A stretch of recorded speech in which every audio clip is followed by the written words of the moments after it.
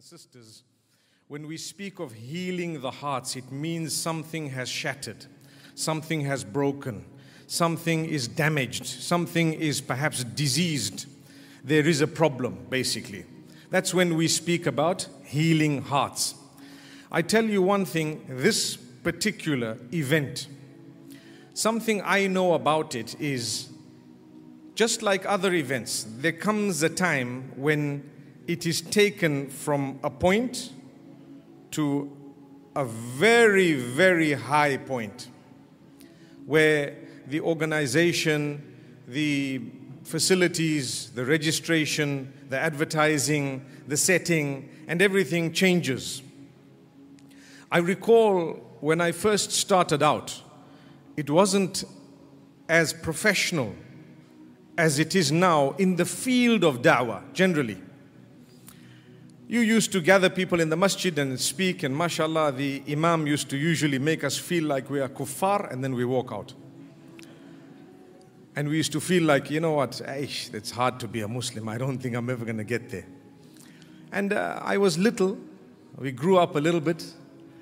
And some things happened that changed everything. And one of them was Brother Ahmad Javier. I think in the Philippines as well, the da'wah moved from one point to a level of professionalism, together with the videography and photography on another level altogether, that actually beamed the teachings across the globe. It's a sadaqah jariyah. May Allah grant him Jannah. May Allah Almighty reward him for everyone who is taking the da'wah seriously, especially when it comes to technological benefit. And we ask Allah to grant each one of us a lesson, because when I stand and in front of everyone, I think to myself, I'm going to go very soon. When I go, how will they remember me? I pray that Allah grants us a good ending, so that at least people can remember goodness. And if they don't remember you, it's not a bad thing. If people forget you within a short span of time, it's not a bad thing. For as long as your reward keeps clocking, even for 100 and 1,000 years, if no one knows your name, no problem. They won't know it. How many of you know your grandfather's grandfather? Almost nobody. Right? You know him? MashaAllah, that's amazing. That's because, MashaAllah, Tabarakallah, Allah has blessed you. But many of us are not as fortunate as he. May Allah Almighty grant us ease. Now, when death happens, the heart is shattered. When divorce happens, many people go through a process that requires healing of the heart. It's not an easy thing. I know nowadays people go through divorce and have a party. Have you heard of divorce parties? They are so happy that, I'm divorced, yay! I couldn't wait to get out of it. You know what? Why did you get in it in the first place? And that's why my brothers and sisters don't go for massive weddings. You rather the barakah, because you don't know how long it's going to last. I read an article, they said in Kuwait, Allahu A'lam, it was on social media, true or false, Allah knows best. They say there was a case recently, the marriage lasted 3 minutes, literally 3 minutes. They were in front of the Qadi, and he just solemnized everything. And as they were proceeding, 3 minutes, literally 3 minutes, they had an argument, and this guy says, you know what? In fact, the woman herself says, I don't want this marriage anymore. And the man was the Qadi, the judge or the officiator was sitting right there. He had to cancel things, nullify things, and it was over. The point I'm raising is, the heart is very delicate. Do not allow anyone ownership of it besides Allah. The heart, watch it, be careful. Don't become inclined towards things very easily. Whether it is material or anything you found on earth, even a human. Be careful how much you incline. Because people say, I'm going to say this, right? Sounds strange, right? People say, I can't control it. I just love this guy so much. I have to marry him. And one example, right? Or this woman or whoever it might be, I'm in love. I have no control. Look, I have no control. I tell you what, Allah says, initially we gave you control. You allowed it. That initial control you had, you allowed it to go from there. Then you lost the control and you're blaming Allah. Allah told you initially you did. You saw something, you were supposed to lower your gaze. You saw something, you were supposed to remind yourself properly about the reality. The reality is, you know what, mashallah, sometimes you see a beautiful, what can I say, motor vehicle, right? You see a beautiful motor vehicle, you can't afford it. Just say mashallah, subhanallah, and walk away. That's it. There's nothing you can do. You know, nothing much. If you're lucky, you know, Brother Ammar might give you a ride in it, you know, alhamdulillah. Mashallah, that's if he has one, and I don't think he does. But mashallah, one day, you know, I normally say things because one day, inshallah, we might have it. When you fly in my private jet, inshallah, that's the day I will fly in it as well. May Allah grant us ease. So when you allow the heart to incline in this particular way, you are at fault because you did not control it, and now it's out of your control. You're at fault. You have to take part of the blame. You can't say no. It's happened to all of us, myself included. We tend to attach ourselves to sometimes to people, sometimes to things, and then the heart is hurt when we are distanced from that thing or that person. The heart is hurt. We are human. It happens to us. That's why we are talking about it. That's why we're talking about it. We have to heal this heart. And really, my brothers and sisters, it's not easy. Allah Almighty has revealed the Quran. The Quran in it is cure for the hearts. يا أيها الناس قد جاءتكم موعظة من ربكم. O people, a reminder or a warning has come to you from your Lord. Look at how Allah starts it. O people, a reminder or a warning has come to you from your Lord. And immediately after that, Allah says, وَشِفَاءٌ لِمَا فِي الصُّدُورِ, and cure for that which is within your chest. Why cure after the reminder? Because that reminder itself will help you. You won't need to become shattered in the first place in order to be healed. The healing is one thing, but before you needed the healing, you have to have been diseased or shattered. If I'm in need, this reminder will actually take me from strength to strength, not from weakness to strength. That's if I already took heed. But again, we are human. We have moments of strength and we have moments of weakness after the strength as well. Many of us. Sometimes we feel very strong. What's the strength? I did my Fajr, Dhuhr, Asr, Maghrib, Isha, and I did my Sunnah and Nafil, and I did this, and guess what? A week later, 2 weeks later, I'm so lazy, I missed my Fajr, I was lazy for my Dhuhr, but you were so strong. Be careful. This is the reminder, it's come to you. You want to heal? Push yourself. Push yourself. If you don't push yourself, no one is going to push you. Fight the laziness. Tell yourself the reality is I cannot have this because it's not mine and it will not be mine. Subhanallah. I can work towards something Allah has made permissible for me and I will try it. But my main focus is paradise. If you want true cure of the heart, focus on paradise. Focus on something that you find on earth. It's going to leave you or you will leave it.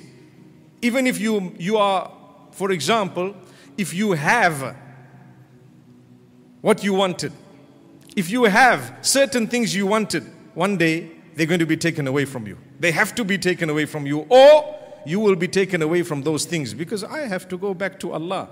In all honesty, I cannot wait for the day I'm going to go back to my Maker. Do you know why?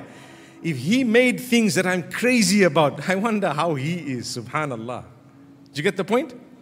Allah's made things that I'm crazy about. I look and I'm so amazed by the scene of an ocean and the greenery and the mountains and the water and sometimes the weather, mashallah, and so many other things that we consider nature, but in actual fact made by Allah. If Allah has made those things and then He's made people, every single person He's ever made is totally and absolutely unique. That is Allah.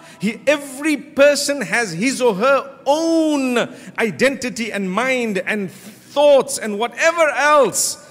Imagine the Creator. Allah says, هذا خلق الله فأروني ماذا خلق الذين من دونه. This is the creation of Allah. So show me what those besides Allah have created. Nothing, zero. They didn't make a thing. The creation of Allah is amazing. It's so impressive. I'm standing here. Every face is different. If it was the same, I wouldn't know who you were.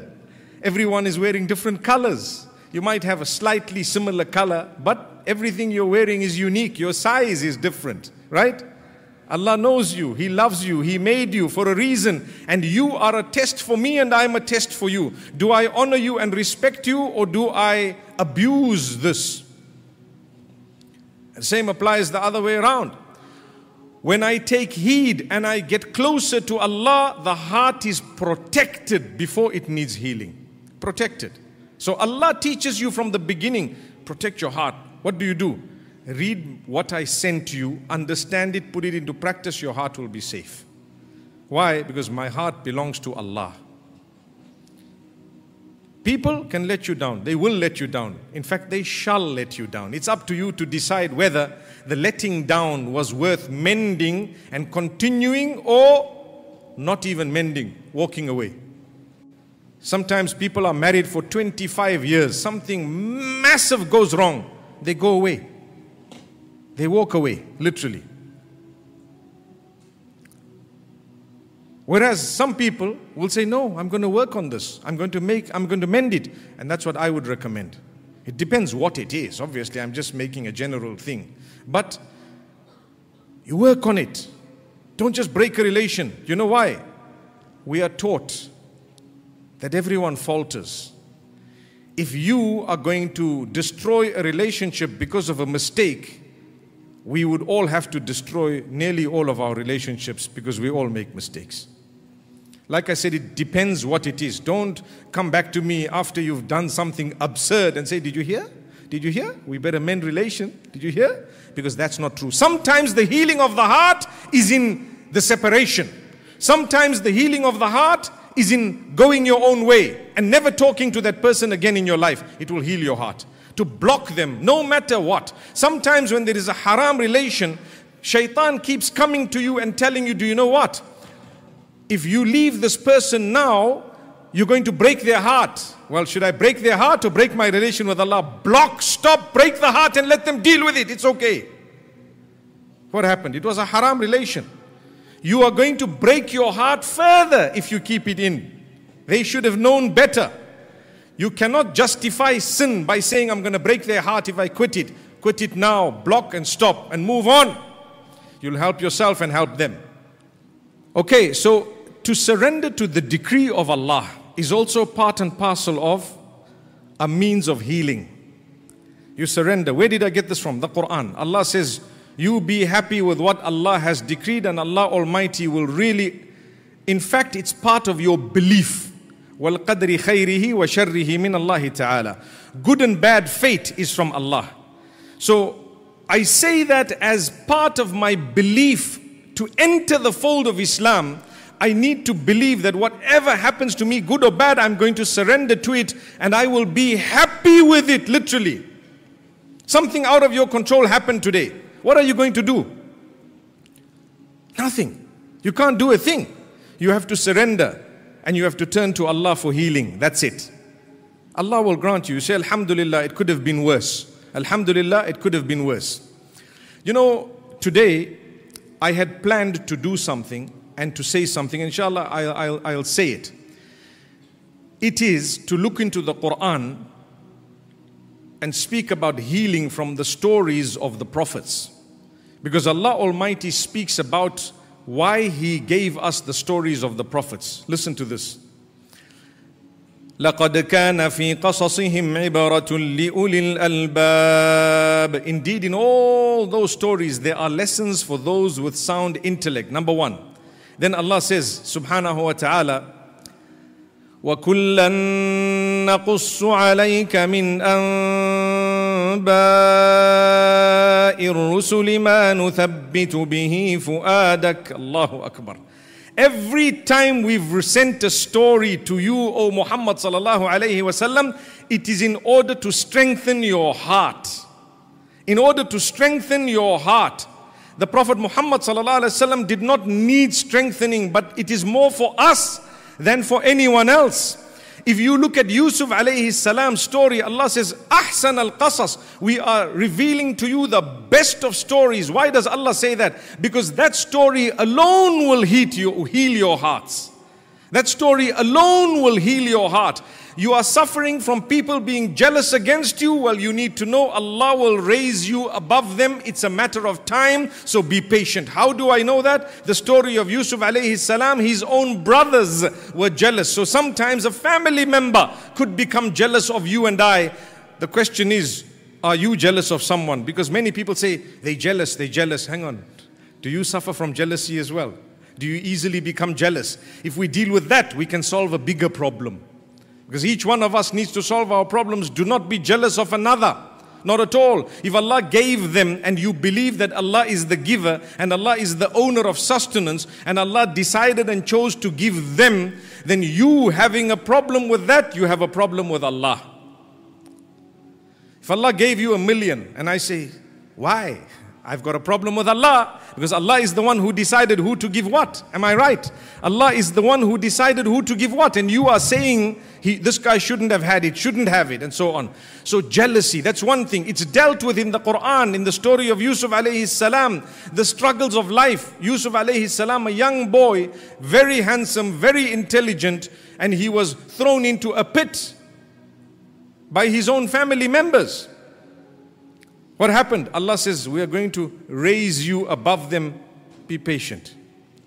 Be patient. Time is very important.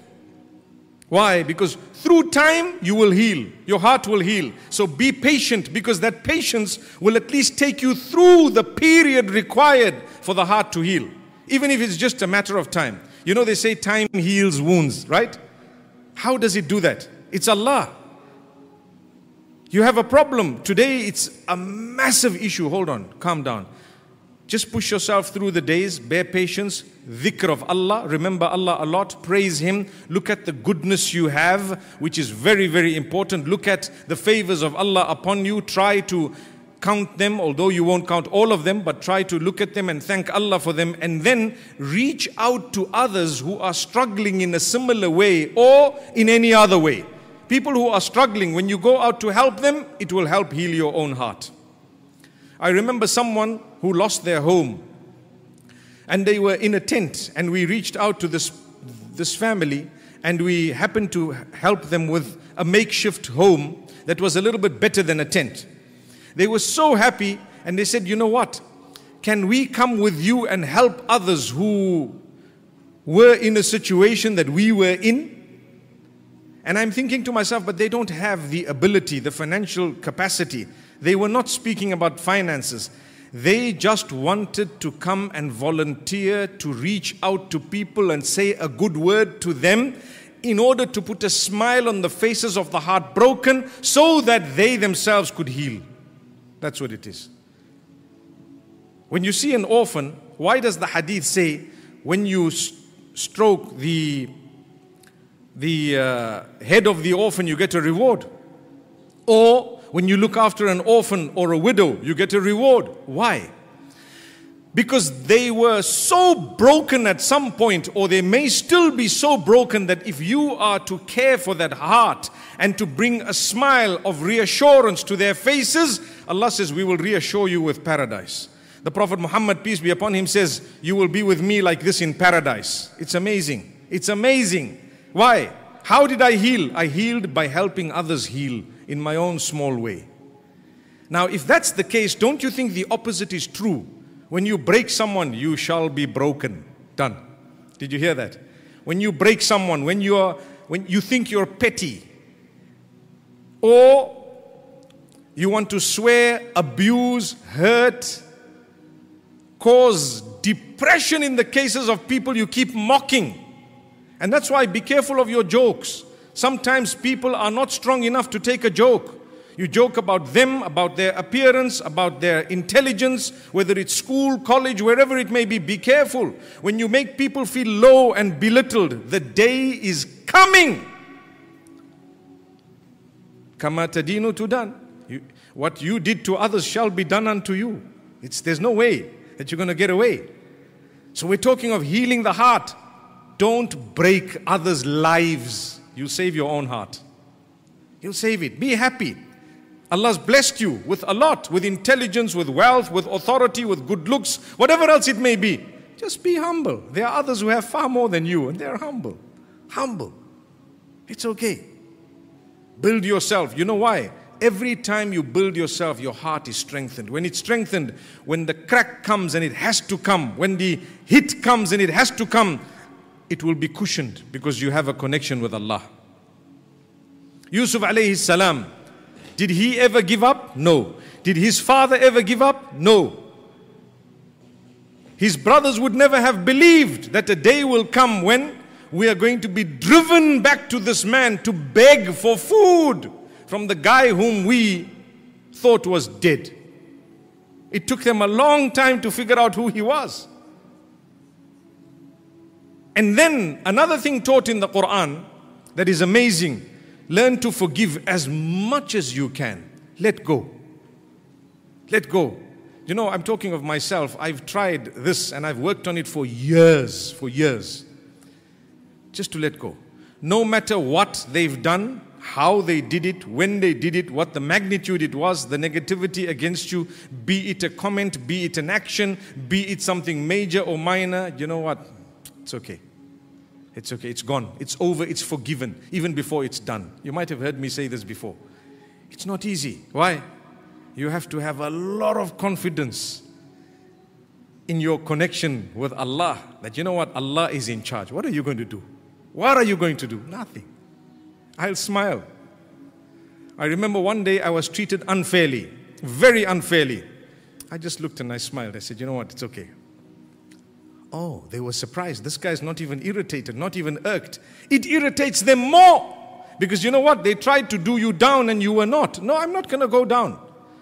It's my Lord. He's in charge. Someone told me something and I said, you know what? If Allah wants, this will happen. If Allah does not want, it will not happen. MashaAllah. So we have to learn to make life easy for others and Allah will protect us. You make life difficult for someone, it's going to come. When you suffer heartbreak, you suffer something really, really big that you are struggling with. Ask Allah to help you. And then ask yourself, have I ever wronged someone? Important question. Have I ever wronged someone? Do you know why? Did you make someone cry? Do you think there were people in your life who might have cried to Allah about you and said, this person's harassing me so much, oh Allah? Is there? If there is or there was, you need to go and make peace with them. Then you'll get peace. That's why one of the ways of healing your heart when it's broken, you see, there are two things. Your heart is broken sometimes because someone broke it. Something happened. But sometimes you broke it yourself. Sometimes you are the one who pretended like you were so strong, but you were so weak. You knew you were weak, but you kept on bashing, kept on attacking, kept on abusing, kept on belittling. So it came back to you. And what happened? You struggled. You struggled as a result of you making others struggle. The healing of it is to get closure. How do you get closure? You go to them and you say, look, I was young, I was naive, I was really not thinking what I was doing. I really caused you a lot of trouble. Today, I'm standing in front of you saying, please forgive me. Please pray for me. Forgive me. If you have the guts to do that, it will bring about closure. It will bring about a coolness of the heart that you never imagined you would get. Because there is an outstanding debt against that person. And then when someone comes to you, now this is the other way around, seeking forgiveness, as far as possible, let it go. You don't have to announce it to them all the time, but between you and Allah, let it go. It's okay. I tell you why. I want to ask you a question. What is the true focus of a believer? I said it a bit earlier. Paradise, right? Paradise. That's the true focus. The true focus of a believer is paradise. We believe when you get to paradise, you will get لا عين رأت ولا أذن سمعت ولا خطر على قلب بشر. That which no eyes have ever seen, no ears have ever heard. It hasn't even crossed your heart or your mind. You get everything, everything completely. As you think of it, it's yours. Jannah. If you get paradise, if you were told that here's your paradise, we are giving you entry in, but we have one condition. This is just by way of example. The condition is your worst enemy on earth is going to be your neighbor. Would you want to go? What's the true answer? There's only one answer. You have no option. You have to go. Because where are you going to choose to go? No, just send me to Jahannam. I'd rather go there. Is that what you're going to say? You have to go to Jannah. You're going to say, oh Allah, whoever is next to me or in front of me or wherever else it might be, I don't care. For as long as I'm there, I've got what I worked for all my life. Once you are in it, you know what? You realize if you have what you wanted completely, what loss are you at if someone else also has it? What did you lose? Nothing. So if you lost nothing, let it be. May Allah grant us Jannah. May Allah grant people who wronged us also Jannah. That's not an easy Amin. But inshallah, so what? If they get it and I get it, I mean, if I got it, I don't care who else gets it for as long as I got it. I really don't care who else gets it. So I say, oh Allah, those who don't like us, those who hate us, those who have harmed us, forgive them, grant them Jannah. Grant them Jannah. You know why? My heart is too precious for me to hold in it negative things. It'll be broken, man. It'll be broken. I'm just a human. Then I want to tell you one other thing. When people have said bad things about you, or nowadays on social media, people make little clips. They talk about each other, right? Sometimes on WhatsApp, sometimes in groups, sometimes. The urge to know what someone said about you is also a heartbreaker.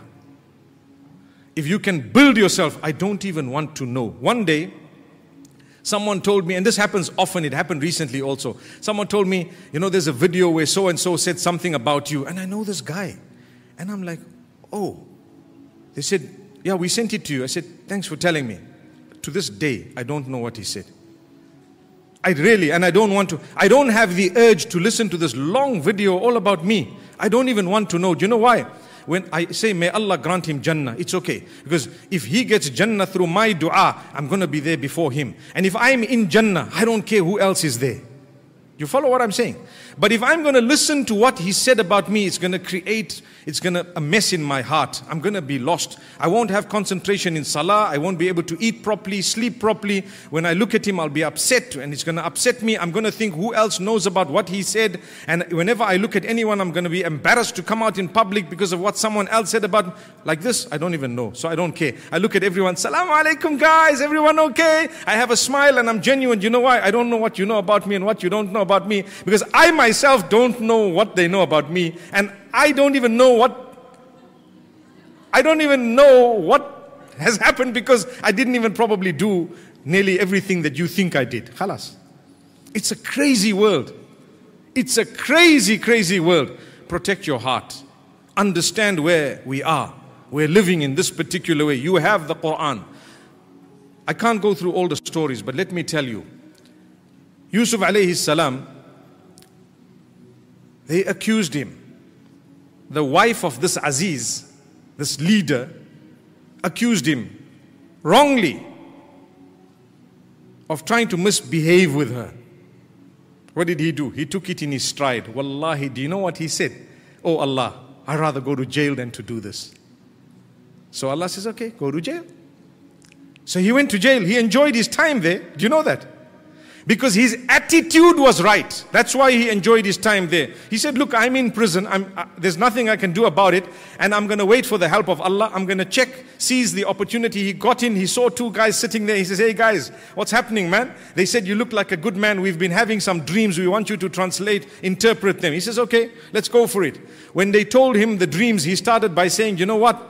we worship Allah. Myself and my forefathers, we are blessed. We worship one, the Maker alone, no one else. Many people don't know, many people are not thankful and so on. And I invite you to worshipping Allah alone. That's what he said to the people in the prison. What did he do? He seized the opportunity. They didn't cry and wipe their tears. My heart is broken. I'm in jail for nothing. They accused me. You know what? I didn't even do all of this. I really didn't. He didn't say all of that. Not once. Not once did he say that. Subhanallah. You know and I know that he was falsely accused. He was excited. He said, never mind, it's okay. I'm not the first guy it happened to. I'm not going to be the last guy it happened to. Here I am in prison. How many innocent people are in prison? In some countries, most of the innocent are in jail and the crooks are outside.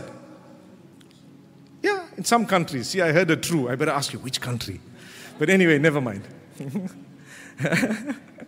My brothers and sisters, you can't, if something has happened, khalas, take it in your stride. You bashed another car and you got to phone home to say, you know what, I made a big accident. You have to do it whether you like it or not. Hey, don't tell my father.